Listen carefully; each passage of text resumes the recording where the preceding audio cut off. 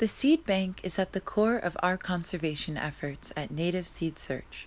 This is where we store over 1,800 varieties of crop seeds under frozen storage conditions. Over thousands of years, traditional agriculturalists have selected and saved seeds from plants that expressed a diversity of traits of interest to them or their communities. Local, regional, and global food security depends on this diversity. Seed banks ensure the conservation of this genetic diversity for a future threatened by crop loss due to climate change and industrial agriculture. The seed bank houses seeds of traditional crops utilized as food, fiber, and dye by the indigenous peoples and cultures throughout the southwest and northern Mexico, and by settlers to the region.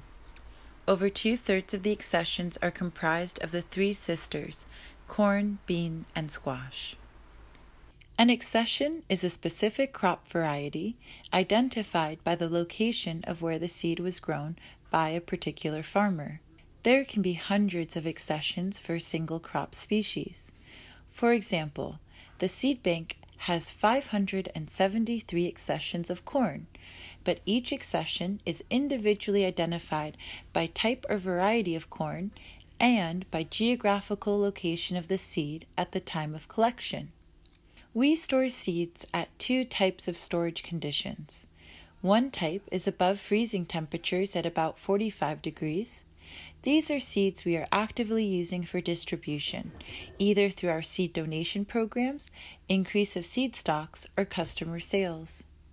The other type of storage is where sealed samples of individual accessions are placed in frozen storage at about 0 degrees Fahrenheit. This storage temperature preserves seed viability for long periods of time, keeping them available many years into the future.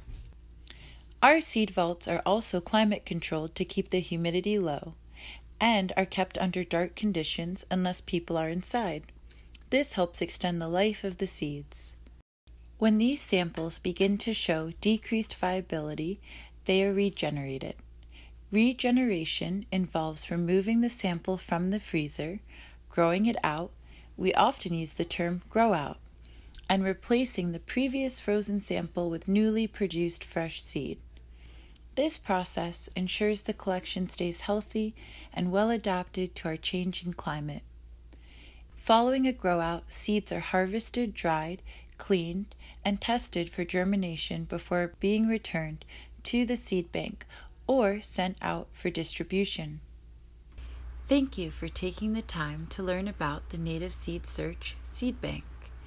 This work is made possible by the indigenous communities who long stewarded these seeds before us, by those that donated these seeds, organizational members, volunteers, and donors.